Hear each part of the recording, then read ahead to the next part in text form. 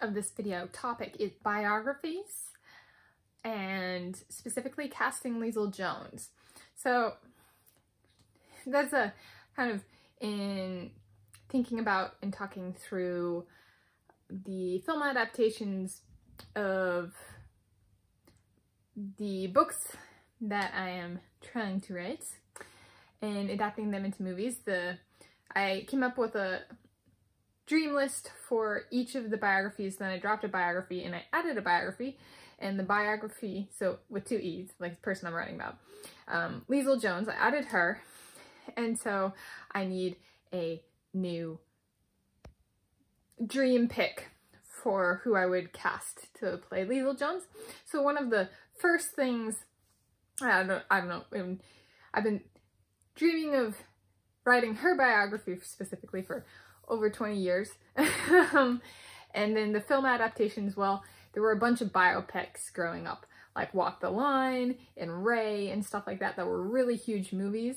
And so it's kind of like, how does one cast somebody to play another person? And what if the person really wants to play themselves? So should I cast Leisel Jones as Leisel Jones? Kind of thing. That's kind of like, thus far has kind of been my starting point for each person, is like, and then perhaps like, no, because a film is a different thing, and it's good to differentiate film versus a person's life, or videos versus a person's life, movies versus a person's life, which is different than a book, because the movies themselves, as talked through with the publishers, are film adaptations of the book. And having a biographer and a biography, as in a book about the biography, the person, it adds an extra layer of security for the person being written about, because I have rights to the person's life for my book, but then if somebody wants to make a movie based on the book, they have to get my permission. They have to get my rights. And of course there's violations of rights all the time. It's really common in sports like pool swimming, where a ghostwriter will write a book about a person and then claim it's an autobiography. So can I list an example? Yeah, Adam Peaty didn't actually write an autobiography. Somebody wrote it for him, and then they like sold it as an autobiography, which is really common. It's really the field it's most common in is politics. So that's an unoriginal aspect of politics seeping into pool swimming. It's not the most original of sports. But so I'm actually writing a book about a person and got their consent and that kind of stuff. So how do I cast Leisel Jones? Well, that's kind of explaining some of the, well, gotta be careful about the predator and the liar kind of types that like to write false autobiographies, pretend to be someone they're not with their writing. And that can happen in movie form too. So how do we protect ourselves from those kind of villains? Which is very appropriate word for that kind of press.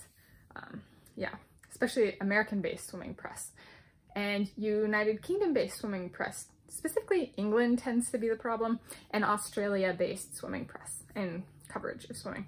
And that's very relevant. The level of tabloid status of the Australian and American and English press for Leisel Jones, who was a breaststroker, and kind of everybody retaliated against her at the time, and especially now after the fact. So how do I keep her safe? And I was like, well, she lived it. She's a fighter. That's like who she is. And her times reflect that. Some people are fast because they target other people's times. That's pretty common in American swimming. Lydia Jacobi is an exception to that. She's an original, but like, yeah, female breaststrokers. And Caitlin Dobler is another good one, or Dobler, Caitlin Dobler. And so she's a fighter, and she's been fighting through her swimming and overcoming a bunch of this harassment, discrimination, and resistance that the American press, Australian press, and English press have been inflicting on her. So it's like, I need an actress. Most important part of this is an actress with the same experience. Someone who's overcome great odds, overcome extreme resistance, and has fought for their career and where they are in their life. And there was one person, and I can see the Olympic Peninsula from my house for real. So that is the Olympic Peninsula. It's home to the Olympic Mountains, and which is relevant because Leisel Jones competed at the Olympic Games, but the Olympic Mountains came before the Olympic Games. So I think, yeah, the names of the Olympic Games were not exactly original. And even for ancient times, mountains in, was it Greece, were named far in advance. So the names of that games is unoriginal. But on the Olympic Peninsula is a a town named Forks. And there was a series, the Twilight series was filmed there. And one of the things about living just across the water is I get to hear a bunch of the stuff, and we got to hear a bunch of the stuff that kind of went on the set because we're in the same region of its filming. And I was in, like, I think it was in high school when those movies started coming out, or middle school or something. And so, I think high school? I don't know. So, point being, when filming started, or something, so I guess when it was starting to film, and filming was done over there, we heard a lot of the stuff that was going on behind the scenes of the movie. And Kristen Stewart has the fighting spirit, or a fighting spirit, potentially, that's a fit, not comparable, but just a fit in the fighter heart that's required, I would guess, to at least semi-accurately represent Leisel Jones in a movie or a film.